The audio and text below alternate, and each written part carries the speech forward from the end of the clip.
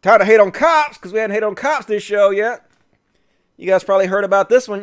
This happened, I guess, a couple weeks ago. Another one where, I guess, supposedly somebody wrote pig on a cop's coffee cup. And so it went viral. Here's another one. Another cop's like, oh my God, I went to McDonald's and they wrote fucking pig on my coffee cup. And they offer me a free meal, but hell no. A Whopper and fries is not enough for what you done to me. I want your employees fired over this. And of course, it was the fucking goddamn cop who wrote it on there himself.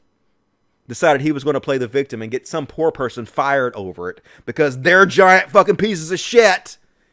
Good Lord. Another police officer falsely claims an insulting message on a cup. Video proves he lied. This is what police will do just for a few seconds in the spotlight. Imagine what they do in court when their job is on the line. Right.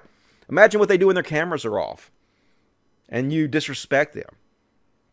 You wonder why black people have such a hatred towards the police. Why they don't feel like they're wanted members of society. Imagine what has happened to them generation after generation after generation by these fucks.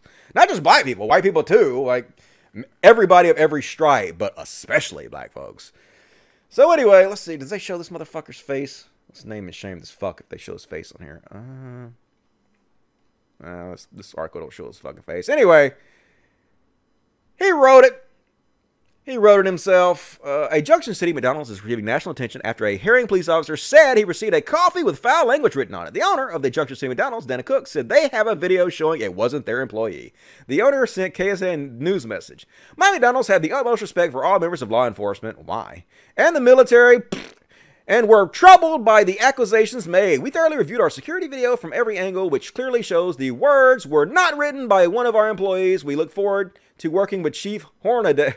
Hornaday? What a name. As he continues his investigation. So, yeah, they fired this guy. They fire him. He resigned, but basically he got fired. So, anyway, they should charge him with a fucking crime. Trying to get a poor person fired. Because he wants to play the fucking victim and act like, oh my God, I'm a hero cop and they're shitting on me. Oh, yeah, did you guys hear about this? I mean, holy shit. Like, I don't even know what the fuck they're thinking at this point, folks. I don't know what the fuck they're thinking. So, basically, these fucking piece of shit cops go out to these homeless people and they harass them and they take their signs and they kick them off the streets and they come back and they make a collage of the signs they've stolen. And that's not good enough for them. They literally post this to social media and brag about it. What the fuck? How could you be a bigger idiot than this? How could you think this wasn't going to go poorly for you? Want to wish everybody in 4th Precinct a Merry Christmas, especially our captain. Hope you enjoy our homeless quilt. Sincerely, Panhandle Control. Yeah!